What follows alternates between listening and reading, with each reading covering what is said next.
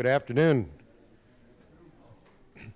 I guess we're about ready to start. I wanted to introduce myself, Ed Corrigan, with BRANDT. I'm the agronomist and run a lot of the research projects at Pleasant Plains.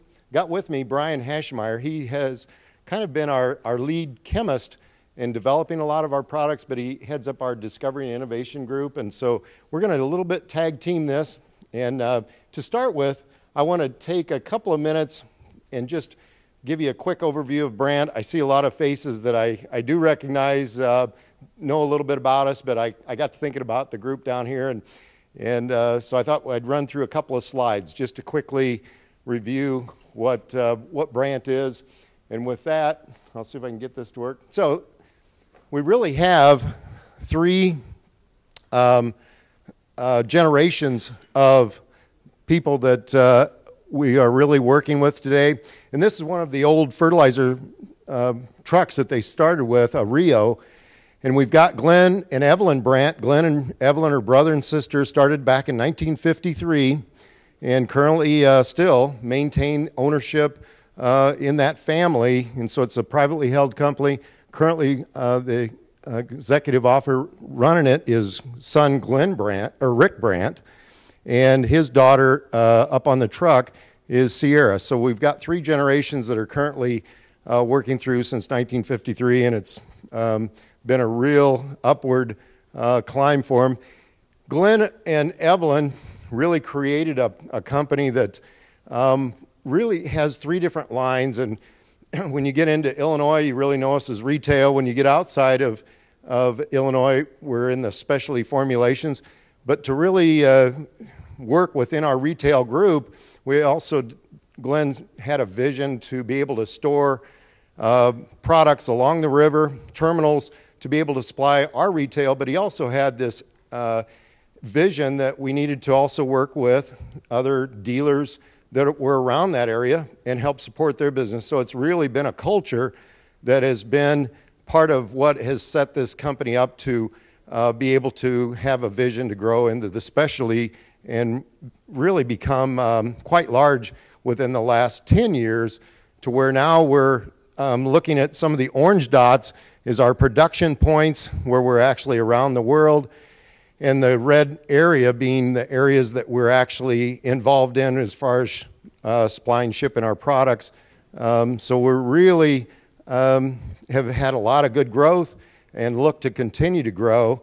And it's all about trying to have products that make meaningful difference for the growers' yields, but also return on investment. So with that, we're really going to go back to the real heart, and that's the EnzUp zinc. And I'm going to let Brian take over, and then we'll look for questions towards the end. Yep. Thank you so much for taking the time to come out here. I'm going to talk a little bit about enzymes and why BRANDT's so interested in that, and why we think it can make a big difference for you growers. So we know at the grower level and also at the development level, there's a lot of interest in soil health and what makes soils good soils and how that impacts the growth of our plants. So BRANDT has done a lot of research on this and trying to figure out what can we do to improve soil health, and how do we get that plant out of the ground so the corn takes off better, so you get better root development. And one particular area of interest would be enzymes. So when we talk about what makes up soil, you guys certainly know nutrients. There's a lot of living organisms, microbial organisms. There's a lot of residue in the soil. And most people are familiar with that, but there are also a lot of enzymatic activity in the soil. And if to have a healthy soil, you have to have good enzymatic activity. So there's definitely a connection between a healthy soil and plants that grow well and enzymes. So where do enzymes come from in the soil? It's a good question. Most enzymes are coming from the bacteria in the soil, whether it's the microbial or the fungi. They produce enzymes, and they exude them, and they put them in the soil. The plant also, through the roots, will release enzymes out near the root surface. So you'll have enzymes in the soil, but they're all there either from the microbial or the living activity or from the plant itself. So one question that always comes up when I start talking about this, why enzymes instead of microbes? Brian, you just told me that most of the enzymes are coming from the microbes or the living bacteria in the soil. And this is indeed true. Part of the reason we want to do that is if we can put a certain enzyme out there at a very high concentration, we can control a very specific reaction to occur. And microbes just don't put enzymes out. They put enzymes out when they need something. They need to either break down organic residue to create nutrients so they can grow. And we also know that microbes vary in population. They can spike up, they can go down, the pH has to be right. So we thought, well, if a lot of the value is coming from the enzymatic activity, if we could isolate enzymes that really benefited the growth, that might make more sense than trying to do the microbes. Now, I'm a big fan of microbes, and I think they're a big part of soil health, so I'm not talking negatively about microbes. But we're talking, how can we deliver even more efficiently and increase activity in the soil that's beneficial to growth? So that's why we focused on enzymes. Where are the enzymes in the soil? Well, not surprisingly, they're in the uppermost part of the soil, in the top 4 or 5 inches. That's where most of the living organisms are, and they're mostly around the root surface. Now, whether you guys realize it or not, enzymes are having an impact on day-to-day agriculture for you guys. Have you heard of the term urease activity? A lot of you are putting out urease inhibitors to keep your urea from breaking down. Phosphatase enzyme breaks down organic phosphate in the soil and releases phosphate, and there are tons of different enzymes. So they're impacting your agricultural practice on a day-to-day basis, and whether you guys realize it or not, you're kind of familiar with that. A lot of us know about stabilizing nitrogen, we know about urease, know about nitrate reduction. So it's not like we're not familiar with it, but how do we utilize that to improve growth? So this is an enzyme. It's a globular protein. It's made up of a bunch of other proteins, and they form a very specific reaction. Some of the things that you guys should be somewhat familiar with, if not, the nitrogen cycle. Enzymes are directly involved in the nitrogen cycle in the soil. The phosphorus cycle. The carbon cycle, breaking down all that organic residue, the starches, the cellulose, the lipids in the soil. Also, general protection from pathogens. Now, we're really focusing on certain enzymes that are going to deal more on the carbon cycle and the phosphorus cycle. But these are very, very important parts of everyday soil health. So here's an example of an enzyme. In this case, this is a phosphatase enzyme. So what enzymes do very specifically is either they break something apart or they put something together. They're critical for life. They're the catalysts that make reactions to occur. In this particular example, we have phosphatase, organic phosphate. On the left-hand side, the organic phosphate fits into the enzyme, and the enzyme breaks it apart and releases phosphatate. So some enzymes break them down and some put them together. So another example would be nitrate reduction. In this example, nitrate is getting converted over into ammonium nitrogen. Very powerful process in the soil.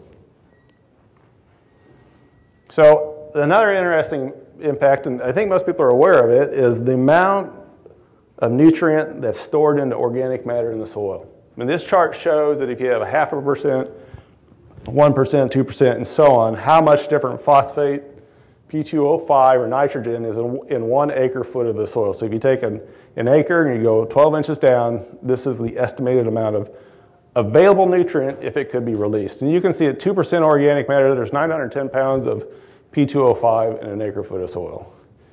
We can also see at 2% organic matter, it's about 2,000 pounds of nitrogen.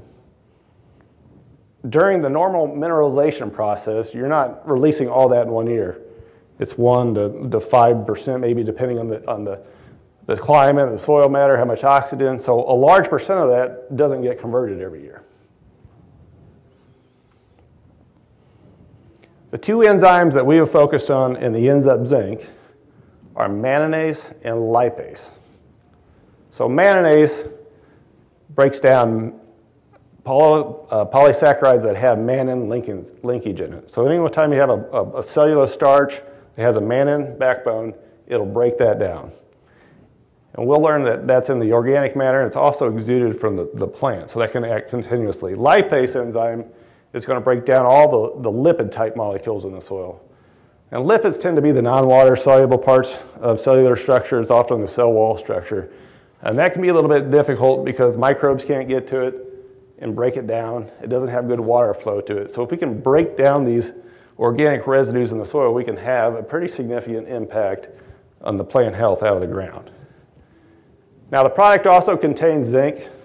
I like to focus mostly on the enzymes because it's really an enzyme-driven product, but it does have 4% zinc in it for two reasons. One is most of the time when you're going to start a fertilizer, it's nice to have a little bit of zinc. We know that to keep the phosphate-zinc ratios right. But also for these two enzymes, the cofactor to make them work is zinc. All enzymes require a cofactor to make them work more efficiently. So by placing zinc with these enzymes, they will function more efficiently and more quickly. And the application for EnzUp zinc is basically with your starter fertilizers, either in-furrow, banded, 2x2, 2x0. In other words, we're trying to get it at the planting time, near the seed, because that's where it's going to do you the most good. And the crops that we've seen really good success are corn, number one, cotton looks pretty good, and interestingly enough, soybeans look very good with the data. So what are the key benefits from EnzUp zinc? Higher concentrations of enzymes. We're putting anywhere from 100 to 1,200 times more of that particular enzyme than in the native soil. And I always get the question, well, how do you know if you're between 100 and 1,200? Well, in your really heavy, really dark soils that have good organic matter, we're probably around the 100 times. When you start to get to those sandier, lighter soils, those ratios can go all the way up to 1,200 times more enzymes that's in the soil. Increased water and nutrient uptake, release of nutrients from residue, improved plant and root health, also improved tolerance to stress, and ultimately what pays to you guys, the growers, is we're seeing a very nice yield bump where we're getting ROIs to the grower level about 3 to 1. So every dollar you're spending, we're seeing roughly $3 back. So the manganese enzyme, what is that really doing? So these are three organic structures that are typically in the soil: cellulose, lignin, and hemocellulose. And if you look at the structures a little bit closer, you can see around the green circle, those are individual sugar units. So the mayonnaise goes in and it cleaves the hemocellulose and the cellulose, releasing individual sugar units. This helps release nutrients from the residue, but it also releases in particular mannose sugar. And what's really interesting about mannose sugar is it has a very positive effect on bacteria, specifically the PGPRs, the plant growth promoting. So how many of you have heard of people putting sugar when they do a starter, do a pound of sugar, right? When you put a pound of sugar out, you're typically using glucose or high fructose corn syrup. It turns out that PGPRs like mannose sugar very specifically. They'll eat glucose, but that particular type of microbe class really likes mannose sugar. So we have a very positive impact on the PGPRs. And when you just put sugar out, you're boosting everything. We're not sure what you're boosting, but we've seen a very significant microbial increase by cleaving and breaking down the mannose and the cellulose. The other really interesting thing about the manganese enzymes is we talk about plants and how much photosynthate they produce. That's a big deal, right? That's the energy backbone and the source of these crops. Well, all that photosynthate that's produced, anywhere from 20 to 60% of that gets pushed down to the roots. Some of that is for the root development and the root structure and the growth of the roots, but also quite a bit of it is exuded out of the roots in something called mucilage. And mucilage is this gel that you see on the root hairs. It's on the tips, it's on the growing tips. It lubricates the soil, it has interactions with the soil, allows for nutrient flow, allows those roots to grow. Well, mayonnaise can specifically act with that mucilage because that has a mannose backbone in that mucilage and break that down. So those enzymes not only are acting on the residue in the soil and priming that soil to get ready, but they're also acting with the mayonnaise that's exuded by the plant. So a lot of people ask, well, Brian, what do you think about sugar in the soil? It's like you don't really realize how much sugar that crop is pushing out in the soil. It's putting out way more sugar than you can imagine that you put out in that initial starter application. And in essence, with the enzyme, we're breaking out and releasing more sugar than you're putting out at 1 pound per acre or 2 pounds. Not saying that's a bad application because I've seen good responses from it. What I'm saying is we may have a way to release a lot of sugar all the time in smaller individual units. So this is kind of a root structure. And you can see on the mucilage, I don't know if this is going to work or not. Anyway, right here on the growing tips, that's where that mucilage is going out. And they're polysaccharides, and those individual sugars. And it's breaking that down, allows for better water flow. When that mucilage first comes out, it's very wet. But over a period of time and growing, it wets and redries, and it has a hard time getting water. By going in and cleaving it, it allows for better water flow more consistently through the roots. The other one is lipase. So if we look at lipase in the soil and lipids, how many lipids in the percent of organic matter? It's about 20% of the total organic matter is some sort of lipid content. Now lipids is a very, very broad term that can be classified a lot of ways. Maybe it's just the non-water soluble part, or it could be the phospholipids and the glycerolipids like I have below here. But it represents a significant function of the organic residue. It also represents a part that has quite a bit of phosphate, because this one off to your right, the phospholipid has quite a bit of phosphate attached to the end of it. That's why it's called a phospholipid. The other nice thing about enzymes is they're, in terms of soil mobility, pretty good. And what we're finding is that when we put these enzymes in the soil, we can measure how far they go. In a greenhouse setting, they can move about a 20 centimeter diameter. So when they're placed 2 inches next to the seed or right by the seed or in the furrow, they'll actually move around a fairly decent amount. And as soon as they're in there, they start acting. They're not waiting for the seed to germinate. They're immediately breaking down organisms. And what is nice about that 20 centimeter diameter is that's the volume, in my opinion, that's really important to that early growth.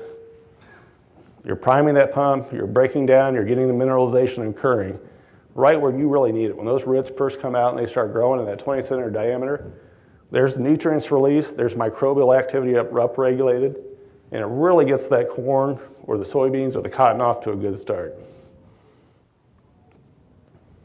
So as I said, it ends up saying, as soon as you put it in the soil, it starts working immediately. And you're like, well, why am I saying that? It's fairly obvious, but that's not always obvious for a lot of things. Microbial activities, when you put microbes in the soil, a lot of times they're waiting for the seed to germinate. Yeah, they work, but they really feed off the nutrients that are coming out of the seed. Once the seed germinates, that microbial population tends to go up. Chemistry, PGRs like the kinetins and the IBA, they need to wait for the seed to germinate. A lot of times we have the effect. So when we put these things in there, they're starting right away. They're breaking down all those nutrients and doing that mineralization in that 5 to 10 day period where you're sitting there. If you're like me, you're sitting there waiting. You're waiting for that corn to pop out of the ground. You're excited, and you want to see it shoot out of the ground, right? And you want to make sure that when it germinates, it's in an environment that it can thrive in.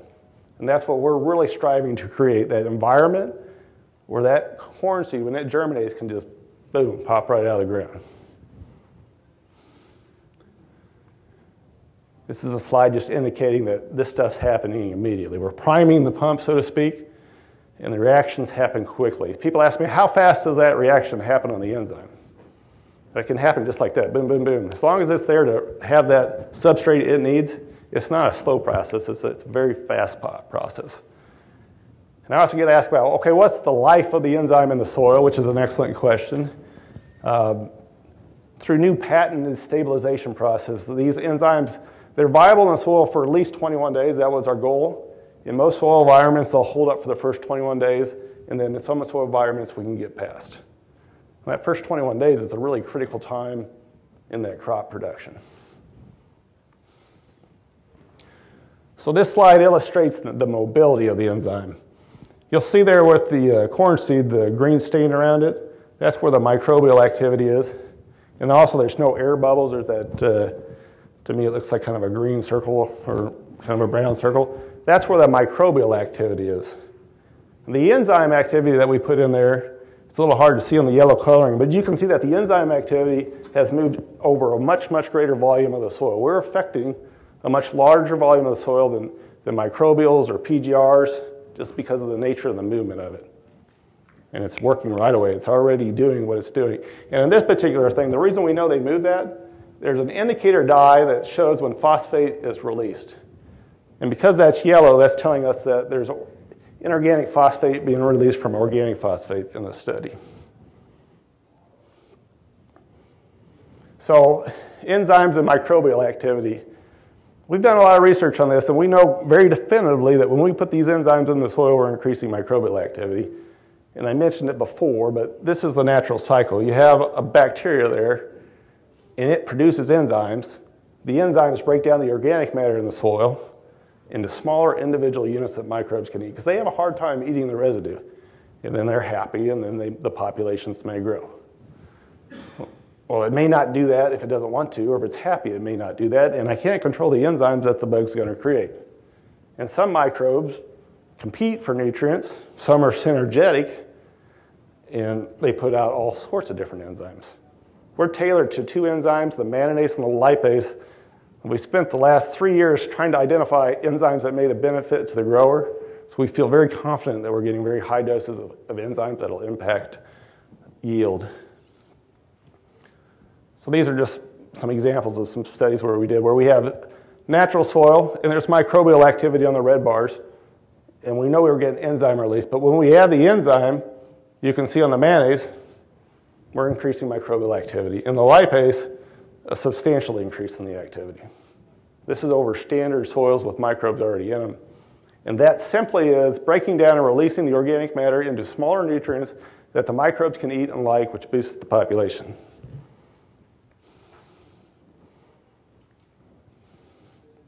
So by the time the crop emerges, the microbial population is primed, and by the time the crop emerges, we have a lot of mineralization and the nutrients have been released. It's an ideal situation to get the corn right out of the ground. So what are we seeing in the field over the last 3 years? This is a pretty typical one. This is Lexington, Illinois area. Pretty decent soils, maybe 2.5% organic matter. There wasn't a ton of visual on the top growth, maybe a little wider stem, but when we dug them up, you can see the difference in the roots. And then we saw that pretty consistently in most all the trials we ran.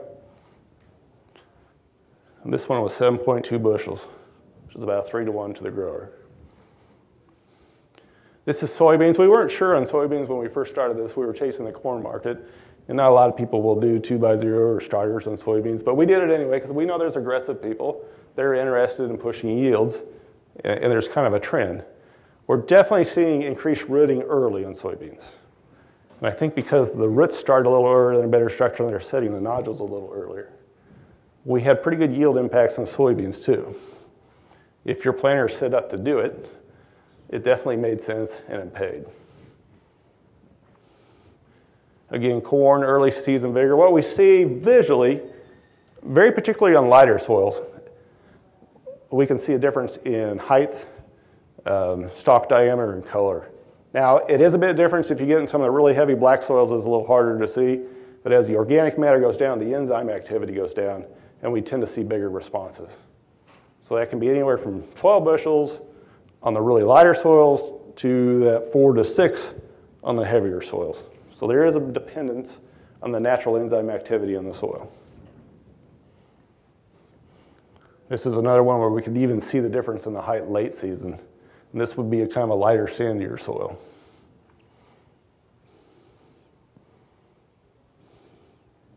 So just as a summary, BRANDT EnzUp zinc is 4% zinc.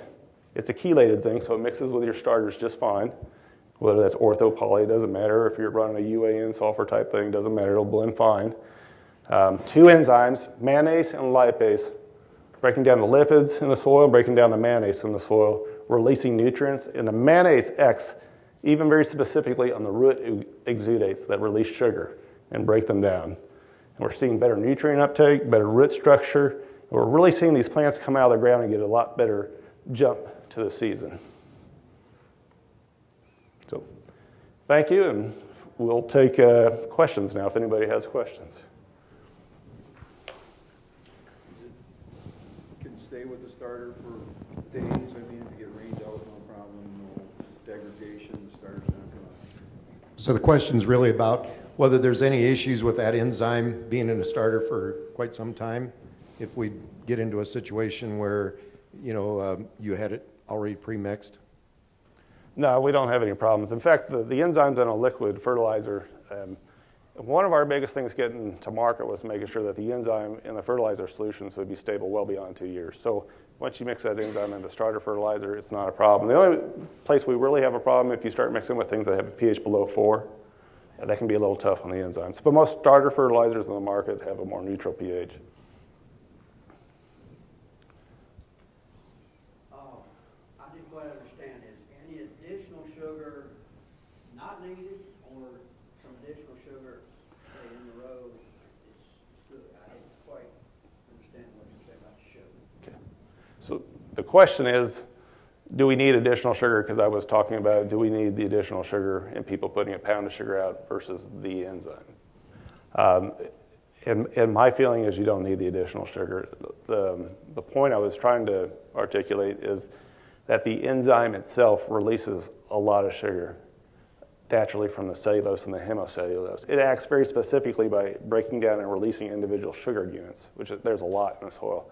The other part of that is how much photosynthate from a plant actually goes down to the roots and is exuded out through the plant.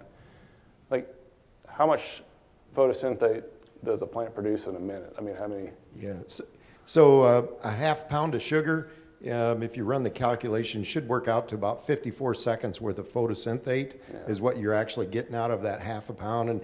And I guess the real conclusion is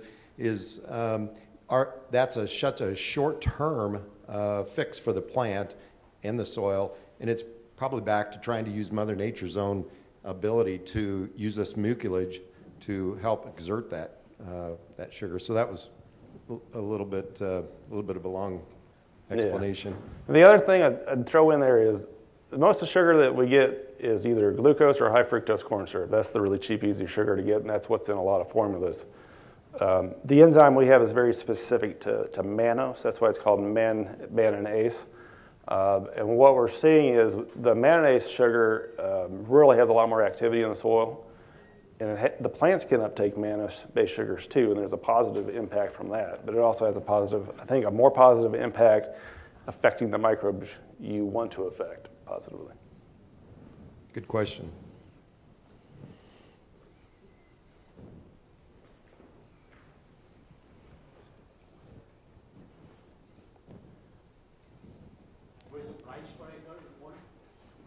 The price breaker, the grower cost is approximately $750 an acre. Including zinc. Including zinc, that's right. And it's a quart to the acre, right? Yeah, we'd quart. How much zinc is that going to give you? Well, if you're doing, say you were selling like a 9% doing an EDTA, that was usually a quart per acre. Typically, that's 9. So that's about half as much zinc. But what we found is most of the time we out-yield the sequester or the EDTA zinc at 9%. And in fact, around here, what we almost always do in the Midwest and a lot of the corn production areas. The only caveat I would say to that, we do run into areas that are pretty severely zinc deficient and very responsive. In those cases, you'd run the EnzUp zinc and put a little extra zinc. There are certain areas in Texas and down south or even out in the western corn belt where they're pretty significantly corn zinc deficient. So I'd say the bulk majority of the acres, that would replace that and give you a better yield. And I didn't put the data up here, but we did a lot of side-by-side trials versus zinc EDTA, and I would say 95% of the time we out-yielded them. And when we didn't, it was an area where you had pretty well-known zinc deficiencies, high calcareous soils. You'd rather put it through the pop-up, which you want to ready to see. Yeah, the best, you can do this at multiple applications. And we've done this on vegetable crops and stuff where they have drip irrigation stuff where you can do it. But the best use of it is early with the seed or early vegetative. That's when it does the most benefit. So if you consider a farm that has had a lot of manure on it and it has a real high amount of release of phosphate, those may be the situations where you take a quart of EnzUp zinc and maybe add another pint of 9% zinc to maybe be able to provide enough zinc to offset that high level of phosphate. So it's back to, in most situations, we don't see that, but if you were to have a farm or a field really releasing a lot of phosphate, maybe short in zinc, that would be the spot that you would maybe up a little bit more of your zinc and still be able to get the value of the enzyme.